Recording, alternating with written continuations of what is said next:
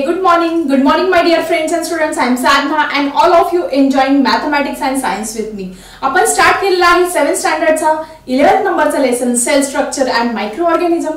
आता डिकम्पोजिशन हे आपण पहिलं फंक्शन बघितलं. अजून आपल्या डेली लाईफ मध्ये अजून एक example. Have you seen this plants? कुठलं प्लांट आहे? येस, तुम्हाला सगळ्यांना ग्राउंड नट्स खूप आवडतात. शेंगा तुम्ही खाल्लेल्या असेल, भाजलेल्या शेंगा वगैरे. या ग्राउंड नट्स आहे. या ग्राउंड नट्सचं जे प्लांट आहे ते जेव्हा उपटतो, त्याला जेव्हा शेंगा तयार होत असतात, त्या शेंगा रेडी झाल्यानंतर आपण ते असं उपटत असतो. उपटल्यानंतर तुम्हाला त्याच्या मुळावरती असं छोट्या छोट्या नूडल्स, छोट्या छोट्या गाठी दिसतील. मग आता या फक्त ग्राउंड नटच्या नाही, मग तुम्ही वेगवेगळे प्लांट्स आहेत, सगळ्याच्या डाळी आहे. फॉर एक्झाम्पल तूर आहे, मूग आहे, वाटाणा, पीठ आहे. या सगळे जे पल्सेस आहे ज्याच्यापासून आपण वरण बनवतो बघा, सगळ्या तुरीचं, मुगाचं, मसूर, उडीद, या सगळे ज्या पल्सेस आहे, या पल्सेसच्या रूट्स वरती काही नूडल्स असतात. नूडल्स म्हणजे अशा गाठी असतात आणि या गाठींमध्ये एक स्पेसिफिक प्रकारच्या बॅक्टेरिया राहत असतात. तुम्ही ऑलरेडी अगोदरच्या स्टँडर्ड मध्ये शिकला आहात की कुठल्या प्रकारच्या बॅक्टेरिया राहत असतात. तर ह्या बॅक्टेरिया आहे rhizobium bacteria. Which bacteria you call? That is rhizobium bacteria असतात आणि ह्या असतात ह्या लेग्युमिनस प्लांटच्या रूट नूडल्स मध्ये. मग आता या बॅक्टेरिया काय करत असतात आणि आपल्याला कशा युजफुल असतात? जर सगळ्यांनी छान नीट लक्ष द्या तर ह्या रूट नूडल्स मध्ये असलेल्या ह्या ज्या रायझोबियम बॅक्टेरिया आहे ते ॲटमॉस्फिरिक नायट्रोजन जो आहे तो ऍब्सॉर्ब करतात. हवेतला जो नायट्रोजन आहे तो शोषून घेत असतात आणि तो शोषून घेतल्यानंतर त्याचं नायट्रोजन आणि नायट्रेट्स मध्ये कन्व्हर्जन करत असतात आणि त्याच्यामुळे त्या ज्या डाळी आहे किंवा जे पीक आहे त्याच्यामध्ये प्रोटीन्सचं प्रमाण, विटामिनचं प्रमाण खूप वाढतं आणि त्याच्यामुळे आपल्याला भरपूर प्रमाणात प्रोटीन्स ह्या सगळ्या पल्सेस मधून मिळत असतात. अशा पद्धतीने असतात ह्या युजफुल बॅक्टेरिया. मग याच्यामध्ये एक्झाम मध्ये तुम्हाला नेहमी क्वेश्चन विचारला जातो, that is which bacteria R present in the route noodles of the leguminous plant. कुठल्या बॅक्टेरिया असतात? Yes, that is, it is nothing but a rhizobium bacteria. It is present in the root noodles of the leguminous plant. हे तुम्ही नीट लक्षात ठेवायचं. So which are the leguminous plant? मग तुम्ही लिहू शकतात वेगवेगळे. तुम्हाला जर एक्झाम्पल विचारलं तर त्याचं पण आन्सर लिहू शकतात. पल्सेस लाईक तूर, मूग, लॅन्टीन, ग्राम, all these are the or groundnut, or these are the leguminous plant. Clear all of you? त्यानंतर ॲझोटोबॅक्टर नावाच्या सुद्धा बॅक्टेरिया असतात. ते सुद्धा ॲटमॉस्फिरिक नायट्रोजनचं नायट्रेट्स मध्ये कन्व्हर्जन करत असतात. तुमचं जे भाताचं शेत आहे, पॅडी फील्ड आहे, त्या भाताच्या शेतामध्ये ह्या बॅक्टेरिया सोडतात. त्याच्यामुळे भाताचं पीक अगदी जोरात येत असतं. So all these R the useful bacteria for the crops. अशा पद्धतीने ह्या पिकांसाठी ह्या युजफुल बॅक्टेरिया आहे. सो डिकम्पोजिशन आपण हे पहिलं फंक्शन बघितलं आणि आपण दुसरं बघितलं route noodles bacteria, that is rhizobium and azotobacter. So one more interesting example in your daily life, that is your mother do, that is they convert the milk into yogurt. तुमची आई तुमच्या daily life मध्ये दुधाचं दह्यामध्ये जे रूपांतर करत असते ते सुद्धा युजफुल बॅक्टेरियाचे एक्झाम्पल आहे. काय करत असते आई दुधाचं दह्यामध्ये रूपांतर करण्यासाठी? जे दही आहे, घरामध्ये जे दही केले त्याचं विरजन थोडंसं ठेवत असते. कशासाठी ठेवत असते? कारण जे तिला काय करायचं असतं, दह्यामध्ये रूपांतर करण्यासाठी जे दूध आहे त्या दुधामध्ये थोड्या प्रमाणात ते विरजन टाकत असते. विरजन टाकते म्हणजे ऍक्च्युली काय करते, त्या बॅक्टेरिया टाकत असते. कुठल्या बॅक्टेरिया असतात दुधामध्ये, दह्यामध्ये असतात लॅक्टोबॅसिलाई नावाच्या रॉड शेप बॅक्टेरिया. तुम्ही बघू शकता ह्या शेपच्या ह्या बॅक्टेरिया ह्या दह्यामध्ये प्रेझेंट असतात. मग त्या काय करतात, ज्यावेळेस ते विरजन आई तुमची त्या दुधामध्ये टाकते मग त्यांची एक फॅमिली तयार होते. पहिले थोड्याशा बॅक्टेरिया तयार होतात, 8 ते 10 घंट्यामध्ये अगदी मल्टिप्लाय होतात. त्या दुप्पट, तिप्पट, चौपट वाढतात आणि काही वेळातच एका दिवसाच्या आत त्या दुधाचं दह्यामध्ये रूपांतर करत असतात आणि अशा पद्धतीने दुधापासून आपल्याला दही मिळत असतं.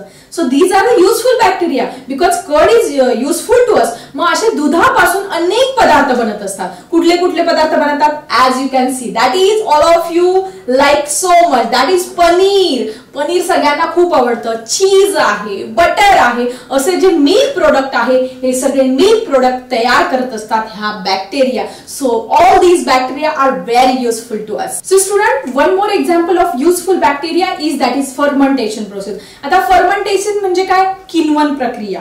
कुठल्याही पदार्थाला सडवणे किंवा आंबवणे ह्याला म्हणतो आपण fermentation process. So who found the process of fermentation? कोणी शोधून काढली असेल जर फर्मेंटेशन प्रोसेस? जरा कमेंट बॉक्स मध्ये मला आन्सर द्या. हु found the process of fermentation? Exam मध्ये कुठल्याही कॉम्पिटेटिव्ह एक्झाम मध्ये हा प्रश्न नक्की विचारला जातो, हु is the founder of fermentation process? So तुम्ही कमेंट मध्ये मला आन्सर लिहायचा आहे. मी सगळ्यांच्या कमेंटची वाटच बघणार आहे. त्यानंतर आता फर्मेंटेशन नक्की काय आहे त्याची डेफिनेशन आपण बघूया. तुम्ही स्क्रीनवरती बघू शकता. दिस is the definition of fermentation. That is the chemical process of conversion of one type of carbon compound into the another type of carbon compound with the help of micro organism. This is called as the process of fermentation. आता एवढी मोठी definition पाहून घाबरून जाऊ नका. काय आहे या डेफिनेशन मध्ये नक्की काय सांगितलं आहे? एका प्रकारच्या कार्बनी पदार्थाचं दुसऱ्या प्रकारच्या कार्बनी पदार्थामध्ये जे रूपांतरण होत असतं त्याला आपण फर्मेंटेशन किंवा किण्वन असं म्हणत असतो. आता नक्की हे फर्मेंटेशन नक्की काय आहे चला समजून घेऊया. आता साधं सोपं तुमच्या डेली लाईफ मधलं example. What is this? Bread. सगळेजण सकाळच्या नाश्त्याला हे ब्रेड खात असतात. ब्रेड पासून खूप सारे पदार्थ बनवत असतात. सो ब्रेड सगळीकडे कॉमनली विकला जाणारा हा जो पदार्थ आहे. मग हा जो ब्रेड आहे हा ब्रेड कुठल्या प्रोसेसने तयार करतात माहिती तुम्हाला? So this bread is made by the process of fermentation. फर्मेंटेशनच्या प्रोसेसने हा ब्रेड तयार करत असतात. कशा पद्धतीने? त्याचं जे पीठ आहे ते पीठ मळवत हे करत असतात. त्याचं बॅटर तयार करत असतात आणि या बॅटर मध्ये एक बॅक्टेरिया मायक्रो ऑर्गॅनिझम सोडत असतात. त्या बॅक्टेरियाचं नाव आहे ईस्ट. ईस्ट ऍक्च्युअली तो युजफुल आहे. मग आता तुम्ही म्हणाल की टीचर तो बॅक्टेरिया असतो ना आपल्याला useful. Yes it is useful to us. मग हा बॅक्टेरिया सोडल्यानंतर ते जे बॅटर आहे ते जे पीठ आहे ते असं स्पॉन्जी मऊ प्लफी होत असतं आणि त्यापासून जे ब्रेड तयार होतात त्याच्यापासून जे पाव तयार होतात बघा कसे लुसलुशीत मऊ लागत असतात. आणि म्हणून ब्रेड जो आहे तो महाग विकतात सगळीकडे. जो ब्रेड आहे तो सगळीकडे वेगवेगळ्या पदार्थांमध्ये वेगवेगळ्या गोष्टींसाठी या ब्रेडचा वापर करत असतो. त्यामानाने तुमची आई पोळ्या तयार करत असते. पीठ मळते आणि पीठ थोड्या वेळ भिजू देते आणि लगेच पोळ्या तयार करत असते. त्यामानाने पोळ्या ज्या आहेत थोड्याशा कडक असतात. त्यामानाने ब्रेड थोडेसे मऊ प्लफी स्पंजी असतात. म्हणजे आता हेच जे पीठ आहे हे पीठ जर थोड्या वेळ अजून ठेवलं तर अजून त्या पोळ्या मऊ अशा एकदम मऊ येत असतात. मग तुम्ही छोले भटुरे खाल्ले असेल. छोले भटुरे सगळ्यांना खूप आवडतात. त्याच्यामध्ये जे भटुरे आहे ती जी मोठी रोटी असते ती पण याच पद्धतीने ते जे बॅटर आहे त्याच्यामध्ये पण हे ईस्ट टाकतात आणि म्हणून ती अशी मोठी फुगत असते. सो अशा पद्धतीने तुमच्या डेली लाईफ मध्ये जे ब्रेड आहे ते ईस्टच्या साह्याने. मग तुम्हाला विचारतील की ब्रेड तयार करताना किंवा पाव तयार करताना किंवा केक तयार करताना त्याच्यामध्ये कुठल्या प्रकारच्या बॅक्टेरिया टाकतात किंवा कुठल्या प्रकारचं मायक्रो ऑर्गॅनिझम यूज करतात. So it is nothing but a east. Okay. त्यानंतर दुसरं एक्झाम्पल आहे अल्कोहोल. म्हणजे ही जी दारू आहे किंवा जी वाईन आहे ही तयार करताना सुद्धा फर्मेंटेशन प्रोसेस करत असतात. त्याच्यामध्ये तुम्ही सगळ्यांनी बघितलं असेल द्राक्षांपासून दारू तयार करतात. हे जे द्राक्ष आहे जे ग्रेप्स आहे पूर्ण सडवतात. त्याच्यामध्ये ईस्ट टाकतात. त्याच्यामध्ये सॅक्रोमायसिन वेगवेगळ्या प्रकारच्या बॅक्टेरिया ऍड करतात आणि मग ते काय करतात त्याच्यातल्या जे कार्बनिक कंपाऊंड आहे त्याचं डिकम्पोजिशन करत असतात आणि नंतर मग ह्या द्राक्षांपासून वेगवेगळ्या प्रकारच्या वाईन्स किंवा अल्कोहोल तयार करत असतात. मग आता फक्त द्राक्षांपासूनच वाईन बनवतात का नाही? वेगवेगळे फ्रुट्स आहे हे फ्रुट सुद्धा काही ग्रेन्स आहे काही धान्यापासून सुद्धा दारू बनवत असतात. अल्कोहोल बनवत असतात. ते सडवून त्याच्यामध्ये ह्या बॅक्टेरिया टाकून आणि मग त्याच्यापासून ही एक्सलंट क्वालिटीची जी वाईन आहे तयार करतात असतात. ठीक आहे. So all these R the daily examples in a life. मग आता अजून कुठले एक्झाम्पल आहे? आता सगळ्यांना खूप आवडतात आंबवलेले साऊथ इंडियन ज्या डिशेस आहेत. इडली डोसा आहे, मेदू वडा आहे, त्यानंतर अजून छोले भटुरे आहे, नान आहे. हे पदार्थ सगळ्यांना खूप आवडतात. अप्पे आहे खूप आवडतात. मला सुद्धा या साऊथ इंडियन डिशेस खूप आवडतात. पण तुम्हाला माहिती बाळांनो या ज्या साऊथ इंडियन डिशेस आहेत त्या कशा पद्धतीने तयार करतात? They are prepare with the help of R fermentation process. आपल्या सायन्स मधल्या फर्मेंटेशन प्रोसेसने ह्या सगळ्या साऊथ इंडियन डिशेस तयार करत असतात.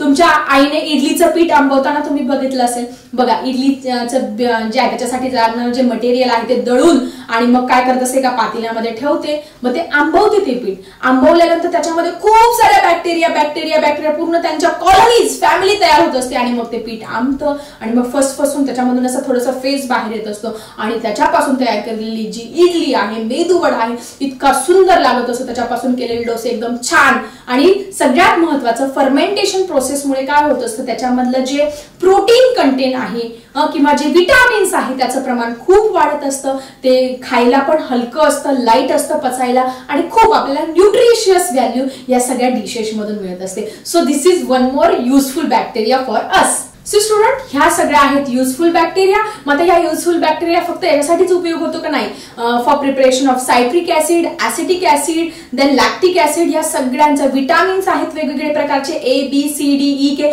या सगळ्यांच्या प्रिपरेशन मध्ये या युजफुल बॅक्टेरियाचा आपल्याला काय होत असतो यूज होत असतो. मग आज आपण काय काय शिकलो? We study about fermentation process, some useful bacteria, जे फर्मेंटेशनचे खूप सारे एक्झाम्पल्स बघितले. मग हे तुम्ही छानपैकी नोटबुक मध्ये मस्त नोट लिहा, which are the useful bacteria, आणि अजून काही बऱ्याच युजफुल बॅक्टेरिया आहे त्याचा आपण अभ्यास करूया पुढच्या लेक्चर मध्ये. सो आय थिंक आजचं लेक्चर तुम्ही माझ्यासोबत एन्जॉय केलं असेल. जर आवडलं असेल तर नक्की लाईक करा, कमेंट करा. भेटूया असा इंटरेस्टिंग टॉपिक सह नेक्स्ट व्हिडिओ मध्ये. तोपर्यंत बाय बाय स्टुडंट्स.